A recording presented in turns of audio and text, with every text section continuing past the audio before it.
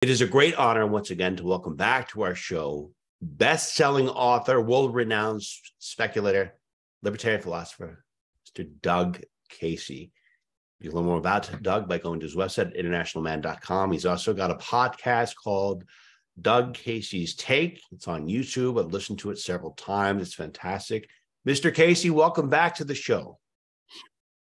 Call me Doug, if you would. We're friends, I think, Ryan. Yes. And thank you. And I consider you a teacher and somebody who I admire greatly. So thank you, Doug, for being back to the show. Okay. So I guess in this past week, Americans had something called an election, if you want to call it that, in the country. And I don't know.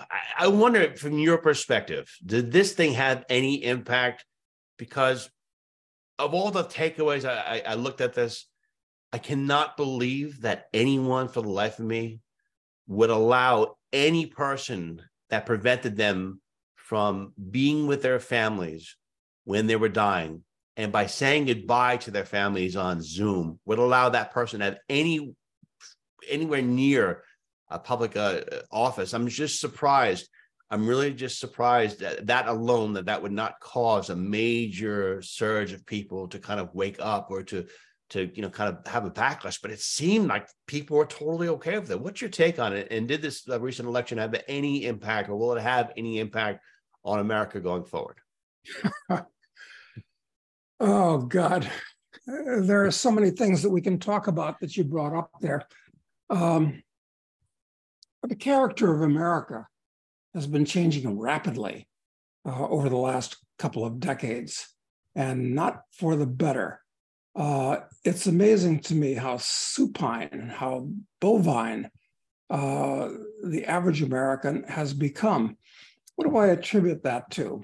Is it the fact that something like 25% of Americans are supposedly on psychoactive medical drugs like Zoloft or Halcyon or Ritalin, and there's about 100 of them? That could be part of it. They're kind of like the Walking Dead. They're kind of highly functional zombies from that point of view. That could be one thing. Certainly another thing is the fact that so many, is it a majority? I'm not sure, of high school graduates go on to college in lockstep. And the colleges universally are controlled by wokesters, by Marxists. There are more Marxists on U.S. college campuses than there are in all of Russia. And kids are stupidly paying huge amounts of money to be indoctrinated with really poisonous ideas. But that's had an effect too. That's part of it. So what's going to happen next? At this point, and I guess all the precincts aren't in, as they say, but look, we've had the Americans elected Jacobins in 2020. Now, excuse me, I had a piece of toast for breakfast, and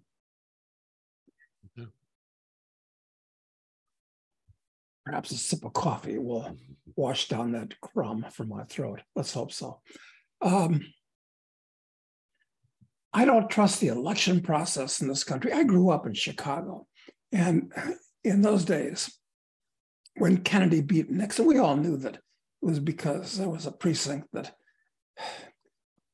gave the election to Kennedy, and it was bought and paid for. This was well known among everybody in Chicago. It was things have gotten way out of control since then. The Democrats and the Republicans both cheat, but the Democrats are much, much better at it than the Republicans. So it's out of control at this point. I mean, all this nonsense about democracy, and it's completely meaningless. So I agree with you. They keep on saying democracy needs to be preserved. I'm like, well, what is really democracy? What are you trying to preserve anyway? What exactly are you trying to preserve? It's like mob rule. That's Exactly. I don't believe in democracy as a ruling principle.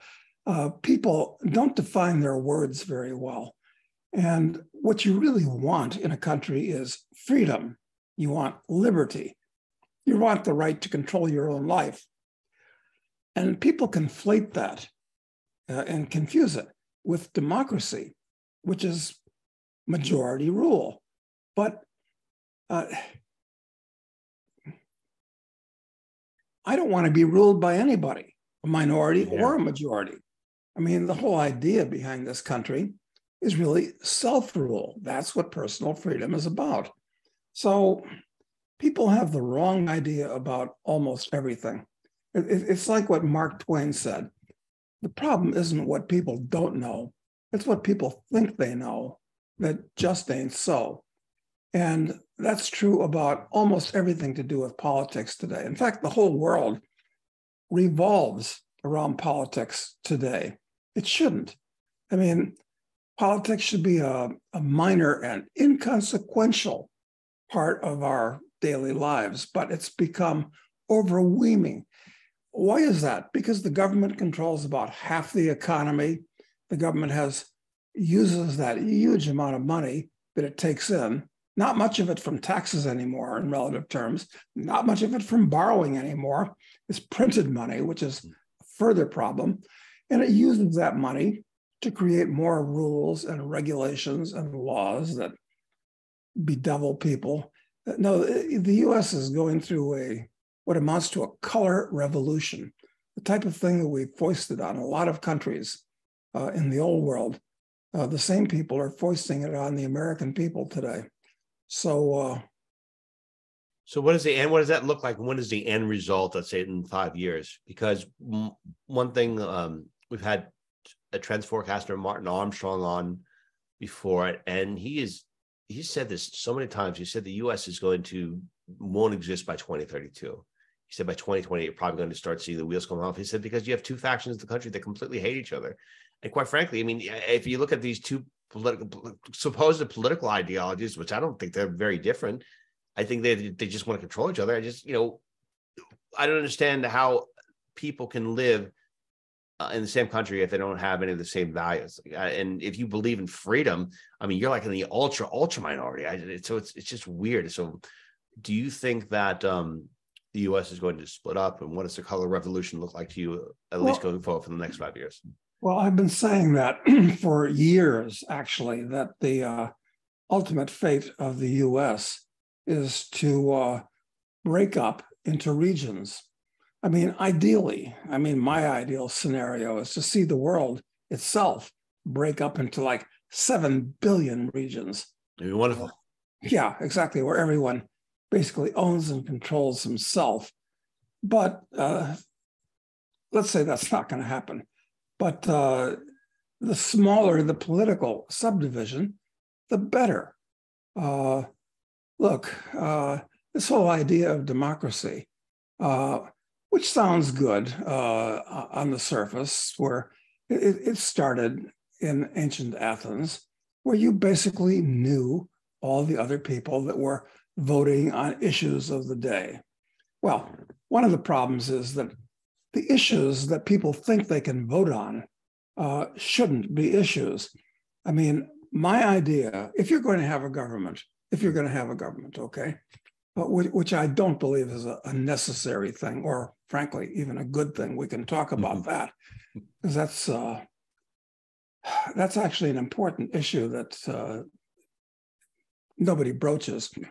But we'll talk about that next. Sure, government is pure congealed force. It's about coercion. It's not about friendly cooperation. Government comes out of the barrel of a gun, as Mao Tse-tung said. So if you're going to have a government at all, and considering the government is pure force, that's its nature, you want to limit it as much as possible to, you limit it totally to containing force in society. What does that mean? That means having police to protect you from force domestically, perhaps having an army to protect you from force from without the borders, and a court system to allow you to adjudicate disputes without resorting to force. That's it. The government shouldn't be doing anything else. It shouldn't be supplying schools. It shouldn't have any of the hundreds of agencies that it has, passing out hundreds of billions of dollars for all kinds of almost always corrupt reasons. But we've gotten so far down the road at this point that you can't turn this around. It started out as a little snowball rolling down the hill, and now it's turned into a giant avalanche that's unstoppable. And it's about to smash the village at the bottom of the valley. And I don't know what's going to happen in the next few years. The only prediction I can really make with any confidence is that we're going to be looking at chaos. Okay. And do you think that it's going to be an economic event where inflation will just be so high that we'll have so many people not being able to afford the basic necessities that will ultimately, cause people that normally would be peaceful to take up arms because they have no other choice because they're so desperate?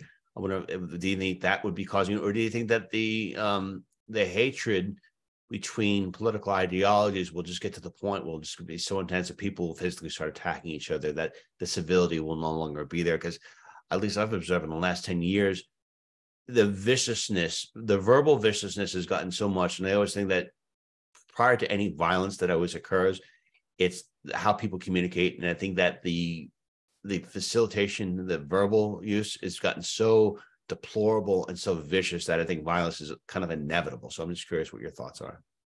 Well, it's clear to me that the red people and the blue people really don't like each other. In fact, they actually hate each other. They don't understand each other. They can't communicate with each other, even if they're members of the same family, even if they have known each other most of their lives. So it's really gotten to that point. The only real solution to it, practical solution, I think, is for the country to split up into regions. It's we've seen recently that more people that think and believe a certain way are tending to move to states like Florida. Yeah. And I think that's a trend that's going to build. It really is. And a lot of people are moving out of the country entirely. A lot of people are renouncing their citizenships because an American citizenship, which used to be quite valuable, has now become a net liability. Most Americans are unaware of the fact that the United States it's not the only country in the world, but it's the only major country in the world that insists on taxing you as if you lived here, with small exemptions, even if you never set foot back in the country again. If I moved to Mexico today, I'd better file my tax return every year or be prepared to pay the consequences of not doing so. And this is a major liability. That's even if you renounce your citizenship? Absolutely. You still have to pay taxes to the U.S. even if you renounce your citizenship? No. Oh. If you move out of the U.S., okay, you have to pay taxes with about $100,000 exemption for the rest of your life. That's basically the rule. So being an American is very expensive, and that's not all. There are lots of forms that you have to fill out with onerous penalties. We're talking about long present terms and six-figure fines, disclosing your financial assets and comings and goings. So it's being an American is a real pain today. What are the advantages of being an American? Well, let me think. They don't really hijack airliners anymore or the like, but if they did, I can promise you that the hijackers are unlikely to say, okay, all the Bolivians and Latvians line up over there, we're going to shoot you. But it would not be unlikely that they say all the Americans line up over there, we're going to shoot you. Because the U.S. is the only country in the world that has bases in 100 other countries in the world. And, it's not like the natives love the GIs who are passing out chocolates and nylons anymore. I mean, they see them as foreign, alien invaders. So it's, now this country's become quite out of control. It's turned into what amounts to a multinational, domestic, multicultural, I should say, domestic empire. I mean, it's not united. It wasn't so long ago, 50 years ago, that Americans generally shared traditions, ideals, ideas, the way things are done. It was a reasonably cohesive country. But now it's become very divided religiously and ethnically and racially. Now it's going to come apart at the seams, which is unfortunate because the United States, or I should say America, which is different, was one of the best ideas that people have ever had. It was a unique country. It was a wonderful country. Well, they all had problems, but it was better than any other. And I've been to 155 countries, many times, and I've lived in 10 or a dozen, I have to count them up. And the US is great, but not as great as it used to be. It's falling rapidly. Well, Doug, I'm in a strange place, and I think some of the people that are listening and watching are as well. I'm one of those people where I don't want to infringe upon anyone else. I don't care what anyone does.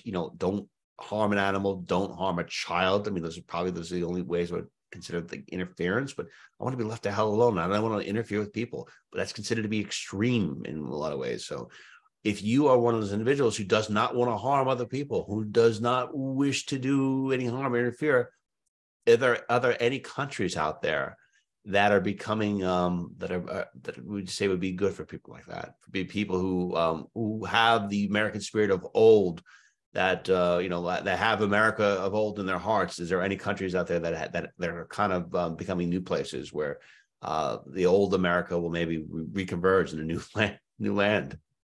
Well, regrettably, I think that the whole world at this point is going in the wrong direction. There's no country in the world that I can put my finger on that's going in the right direction, certainly. Why might that be? It's because the kind of ideas which have been infiltrated into American colleges and high schools, and for that matter, at this point, grade schools, they've spread all around the world like a poisonous miasma. So that's one thing that's going on around the world. No, there's really no place. At this point, you're better off if you're interested in personal freedom, living in a semi-backward third world country, because the government will have less resources and will be less in a position to monitor you than it is here in the US.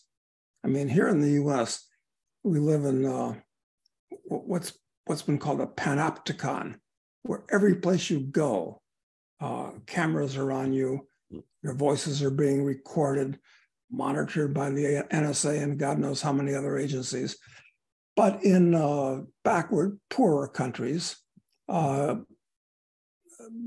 not in a position to do that as effectively. So that's one thing. And there are other advantages to living in a more backward country. What was your backward country? Like, I mean, maybe people want to entertain the idea, but maybe they'd also want to say, okay, well, I'm all about, having the freedom, but I also want to make sure that, they have like decent medical care, or they have decent running water. So is there a happy medium that you can get there where you can find a country that is like, got the basic necessities that you need, or a certain standard quality of necessities, medical care, food, but it doesn't over infringe upon you? Well, I'm very familiar with Latin America, among other places.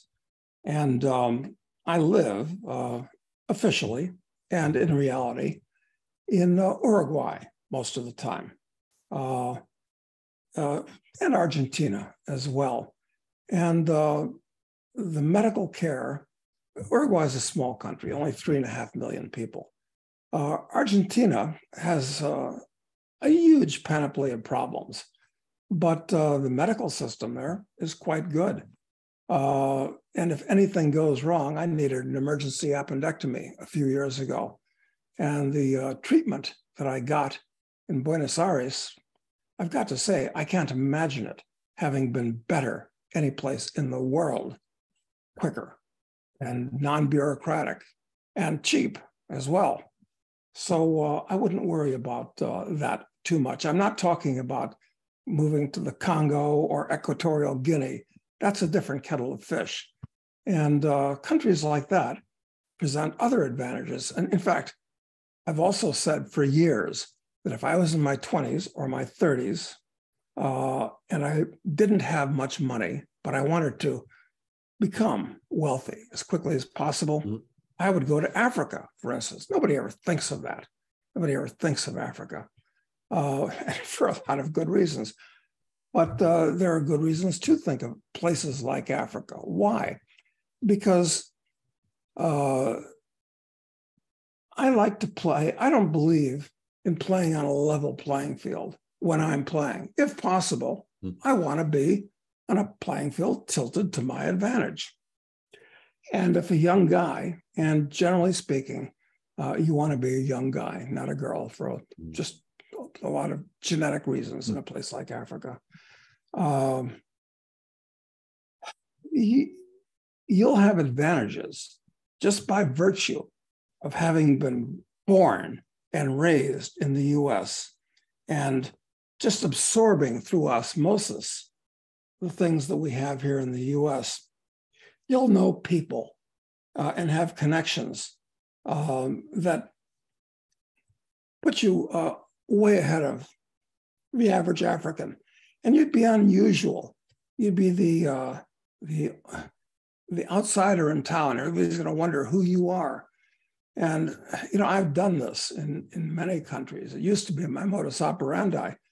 Go to a country that I hadn't been to before, call up the lawyers and the real estate agents, who are generally the people that know everybody and where all the money flows through, all the power flows through. Those are two good things. I used to go to art galleries too, because I'm interested in art. And, the power people in those countries generally are interested in art too. So there are things you can do. And I would interview people for a couple of days. And after a couple of days, I'd be, get along well with some of them, get invited home to, come on, have dinner with the family tonight. Oh, we're having an interesting party at so-and-so's house tonight. Come on over, things like that. And if you're a young American who knows his way around and is presentable and knowledgeable and so forth, has done something with his life, let's say, as much as you can in your 20s or early 30s. I mean, you can be sitting down with the president of most African countries within a month. So sounds awesome. Incredible. Just arriving in town. I mean, it's so that's one kind of third world country. That's not what I'm talking about in another context. Where do you move? Because there are lots of disadvantages to being in really backward places like in Africa or the Pacific, for that matter. But see, the thing is people have got to. Most Americans, we're only 4% of the world's population, which is pretty shocking. Americans are only 4%. Seems like we're all over. Yeah, I mean, we're a pretty small minority, but we've been so lucky that we feel that the whole world revolves, that America is the whole world. You don't have to leave America, I think that's a mistake, because if you start acting like a plant glued to one place, that's not a very good survival strategy for a human being. You don't want to be like a medieval peasant who's afraid to go to some foreign site because you heard that there might be dragons over that hill. So I remember talking to Jim Rogers, and Jim Rogers used to take a motorcycle. I think he had started getting a world record of driving his motorcycle through so many different countries. And he had said one time that some of his, I guess a lot of his business sense comes through by meeting people all the time, by introducing and learning new cultures. And there's one thing, I mean, I'll tell you this, Doug, I would love to do this. I would love to just be around people that share some of the same values. When I say same values, just to recognize the fact that, okay, everyone here can cooperate and we don't have to infringe upon each other. And, we just have the value that, we're all here and that we all have a job to go to. We all have families that we want to take care of. And it's good that, that we share these values, that we want to help each other. It seems that it's completely obliterated. Everything is so politically polarized in the US. And some of these values that they're pushing on, I cannot for the life of me, Doug, understand why so many Americans go on board with the sexualization of children. I think it is something that is the most sinister, most evil thing. And I wonder if this is a hallmark of when cultures collapse, because I wonder if the Roman Empire or some of these other cultures collapse when the people, collectively speaking, engage in certain behaviors that are just deplorable. Or maybe this is just where the U.S. is evolving to. Maybe the U.S. was destined to go this way. Maybe it's going to continue. I'm just curious about that. In your perspective, if nations tend to stay together that have, quote unquote, stronger moral values, at least treat each other respectfully, or if when they treat each other terribly, especially the children, that is a inclination that they're about to collapse. Yeah, well, first of all, as far as Jim Rogers is concerned, we've been friends for about 40 years. I mean, a long time. We agree about almost everything. We try to get together at least once a year. So I recommend that all of our listeners buy and read Jim's books. They're well worthwhile, all of them. As far as the moral collapse of the U.S., I think it's definitely happening. And I guess it's to be expected, because when you have a lot of money and a lot of power, this has an effect on your psyche as a country and as an individual that's living in that country. So it's kind of inevitable. It's the perhaps the practical application of the second law of thermodynamics, which basically holds that everything falls apart over time. Everything degrades over time. That's what the second law basically says in many forms. So it's natural enough that that the mighty fall and become corrupt eventually. And you can see it happening in the US. For instance, I'm not a religious person, okay?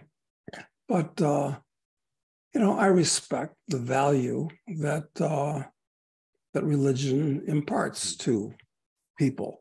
It gives them some kind of moral guidelines to adhere to. Maybe they're not very good at adhering to them, but at least they'll pay lip service to them and they know what they are. But that's pretty much vanished from American life, certainly in the coastal cities. You go out into the hinterlands, where I happen to be right now here in the U.S., because I'm talking to you from the U.S. They're much more prevalent, but they're fading away because the people that go to these churches and listen to the preachers say whatever he's saying, generally, basically sound, decent things. They're kind of being eroded by or things that they hear on television, for instance, and in mass entertainment, which are antithetical. So yeah, of course, the moral fabric of the U.S. is not just changing, but it's degrading. No question about it, actually. Okay, and we get to that point where I guess that the collapse happens. What can people do that are in the U.S. that don't want to be a part of this. Don't want to be part of this collective death cult, if you want to call it, because it seems that's what it is. I feel like it is a death cult.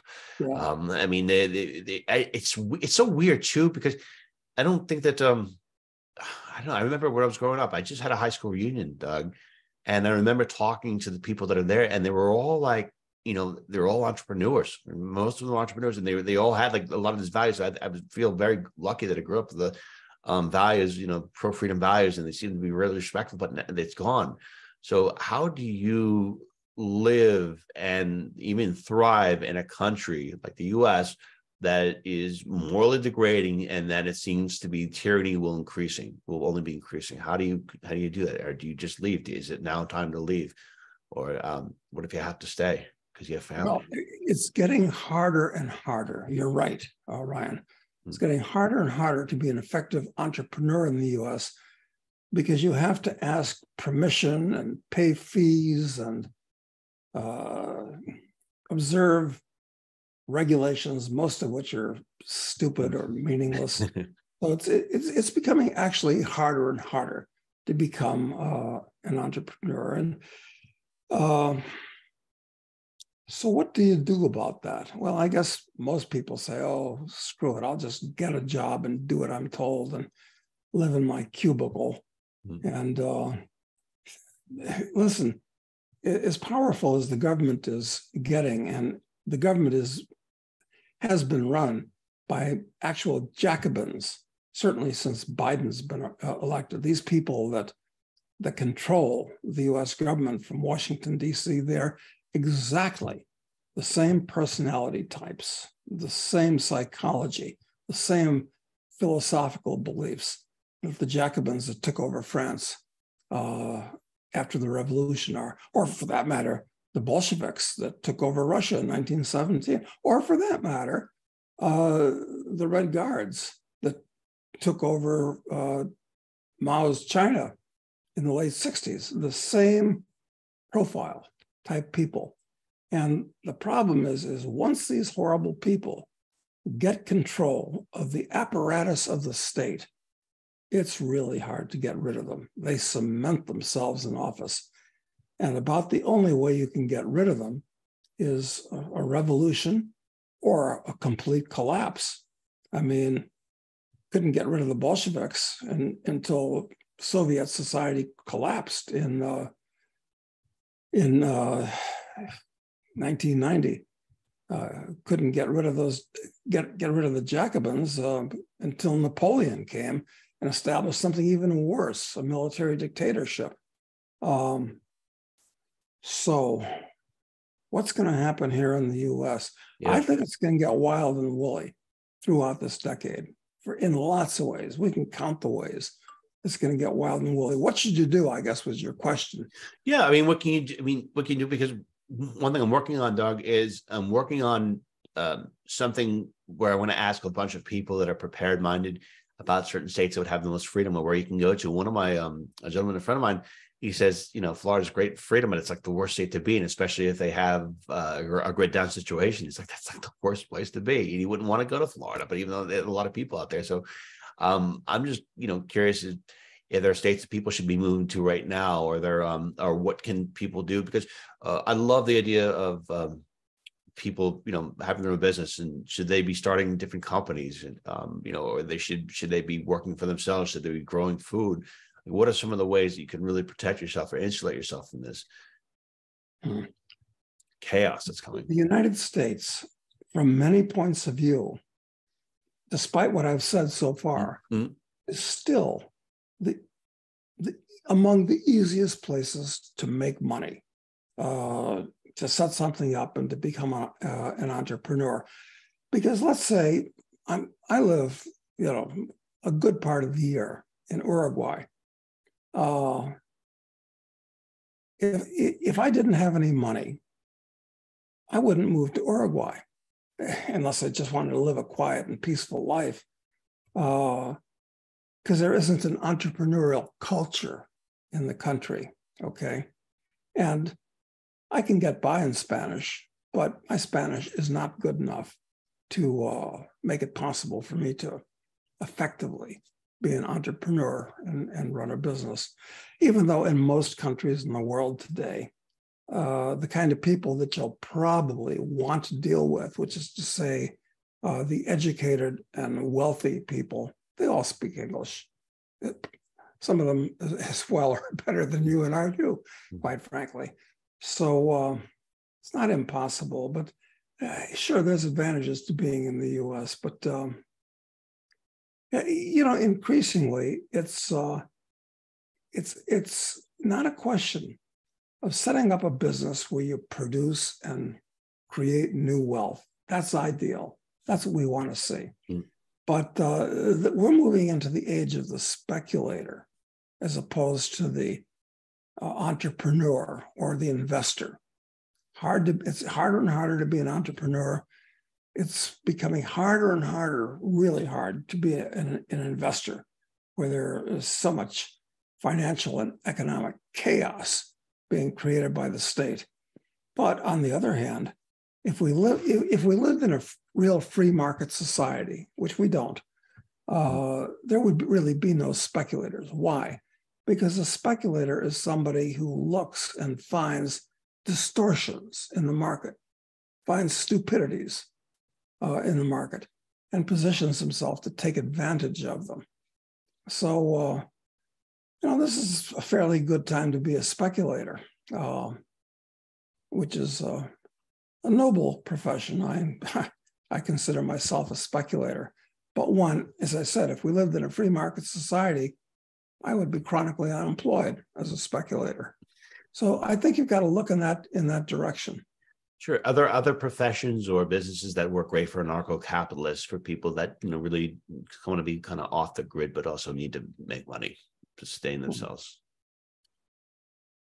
Or even professions for that matter. Like I said, if I was in my 20s, or even early 30s, I would go someplace where like I said before, where I'm on an on-level playing field, okay?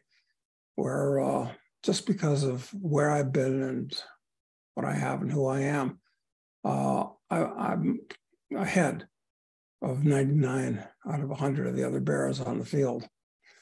Okay, so that's what you got to do, I think. Okay. I mean, that's the way you've got to think and look. I don't think it's a good idea, no matter who you are, to stay in your town or village or small city and stay there like a plant.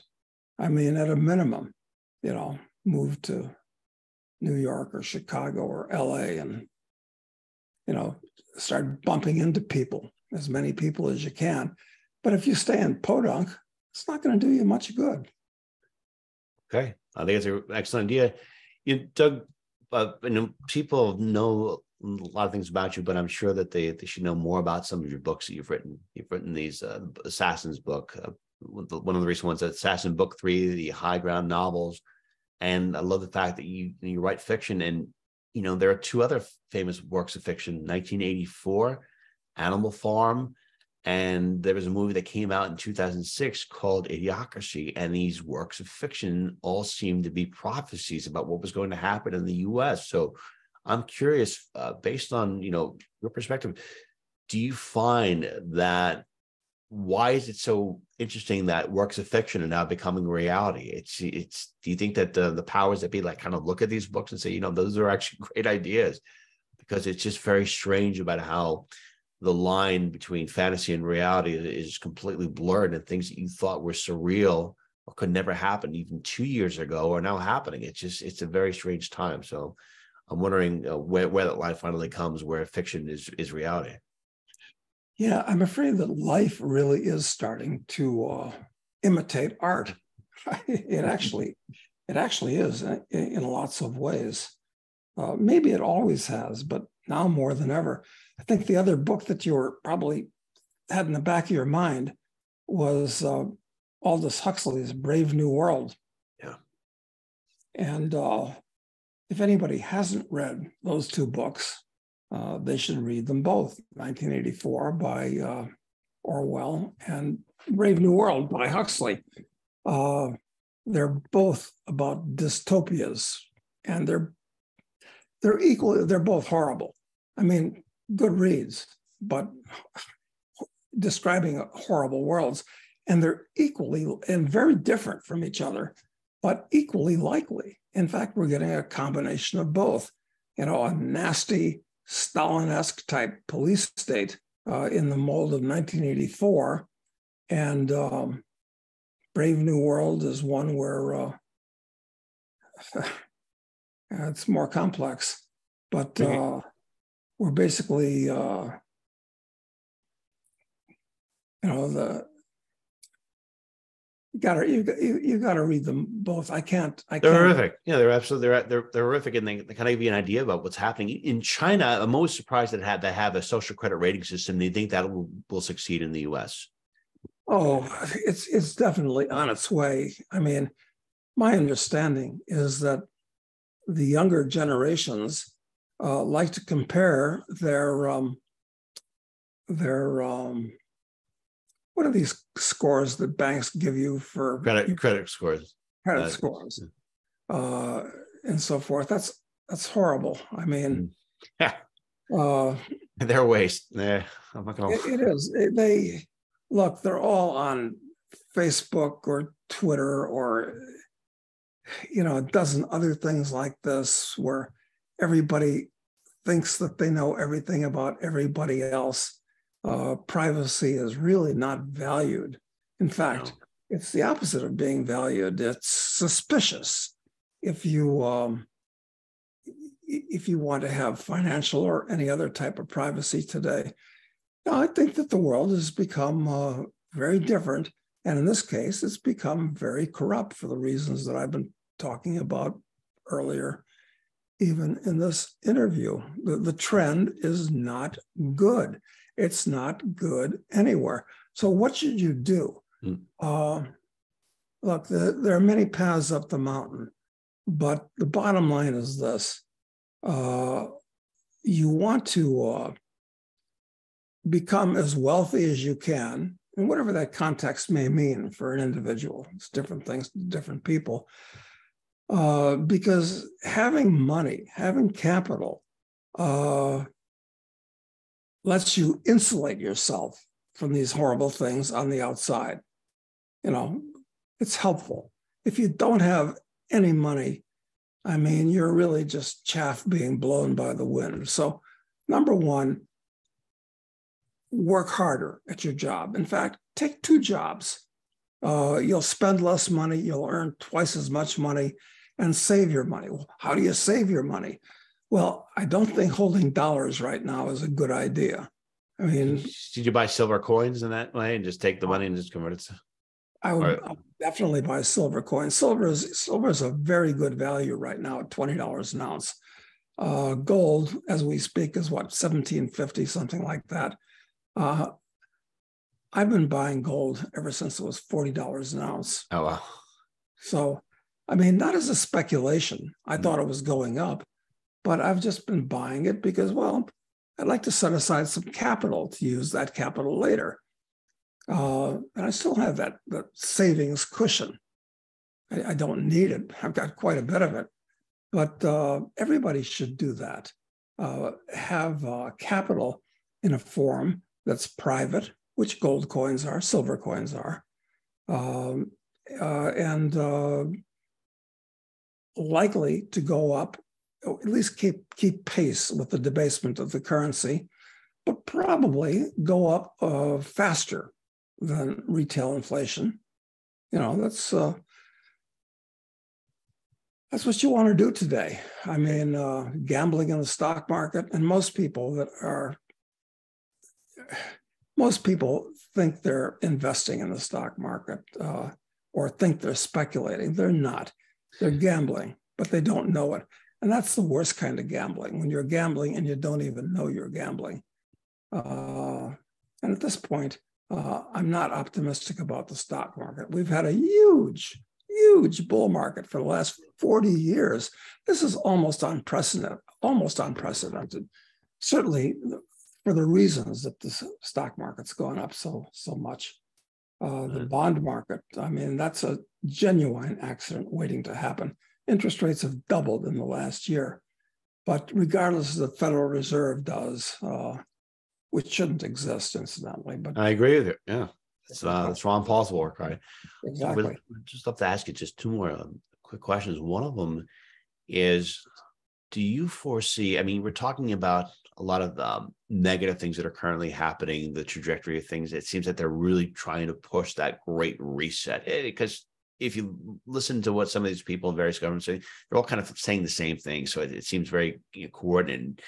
Do you believe that that great reset will succeed? Will it worldwide? Will it succeed in other countries? Will certain countries be susceptible to it? Because I'm looking at the U.S. right now, and I see certain states that are completely on board. Like New York's going to just get rid of all cars. I guess they're going to only have electric cars by a certain date, and California's like that. But a bunch of states are saying things like that, right? You know, so do you think that the Great Reset is going to succeed on a worldwide scale, or is it if it doesn't reach a worldwide scale, does that mean it's a failure? So well, this is a concept. The concept of the Great Reset is one that's been put forth by something called the World Economic Forum. It's run out of Switzerland and was founded by a guy named Klaus Schwab, horrible human being. Yeah. Being widely promoted now by somebody who's become quite a who's been the court intellectual of the World Economic Forum, and his name is Noah Yuval Harari, and he's written books promoting the concept of a Great Reset. It's absolutely shocking. What the World Economic Forum is it's a meeting where anybody who is anybody practically in the world of finance or politics and influential rich people get together and decide what they think the rest of the world should do. It's quite amazing, the WEF. And I wrote an article about this in internationalman.com last week, I think, decrying it. Yeah, they're really, look, I'm not a conspiracy guy, frankly, but when you see things going on almost everywhere at the same time, like this recent pandemic hysteria that we had, I mean, this was something that was, criminally insane. Yeah. But almost everybody seems to, sort of wearing their masks like good little sheep.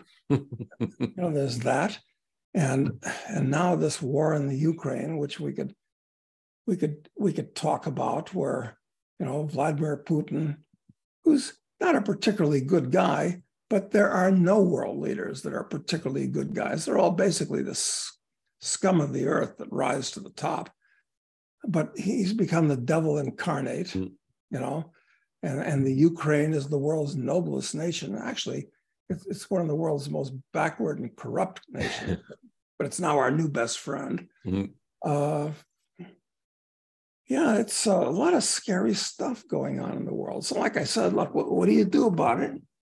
You double your hours of working, you double or triple or quadruple your savings, you put them in the right form, you read a lot, educate yourself, and try to make the best of it, because this has become what the French call a sauve-qui-peut.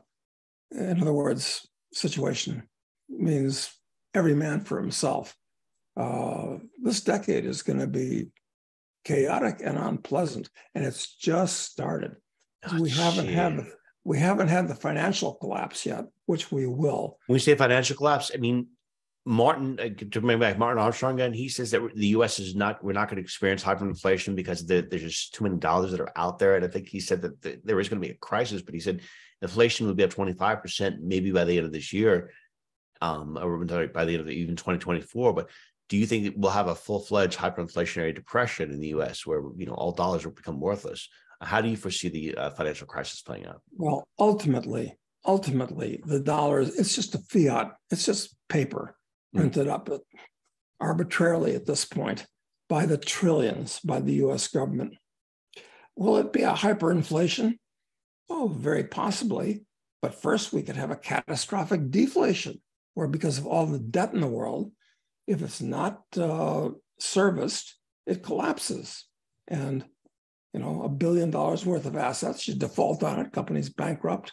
It could be this stupid crypto company, FTX, the one that that's what you could have that times 1,000 going on. And yeah, it would turn into a deflation where instead of having too much depreciating money, you have not enough money at all because your bank goes bust and you wind up with nothing. Look, the one thing that seems certain to me is we're going to have chaos, financial chaos. What form it's going to take, inflation, deflation, they're both possible. They're both possible at the same time in different areas of the economy or in sequence. So it's not good. Mr. Doug Casey, I want to thank you so much for being with us today. Learn more about Doug by going to his website, internationalman.com. And also, please check out his books, where we'll post links to. Doug, this was the truth that we needed to hear. And I just want to say how thankful we are that you shared your insight and your time with us. It was a pleasure talking to you, Ryan. Thank you.